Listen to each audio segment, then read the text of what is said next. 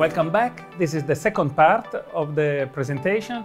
We have seen how to manage the situation and how to save teeth even when there is bone loss or mobility. And now we focus on the fractures on the teeth. And for example, in this patient, she fell by a swimming pool, and she's 14 years old. And she came together with her orthodontist because she just finished the orthodontic treatment.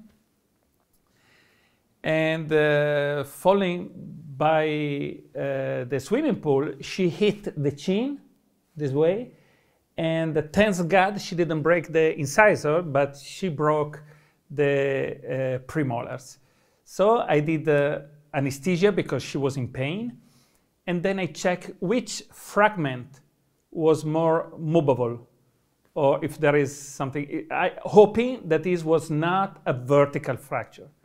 And thanks God I was right, because the most movable fragment were the palatal for the two premolar on the right side of the patient.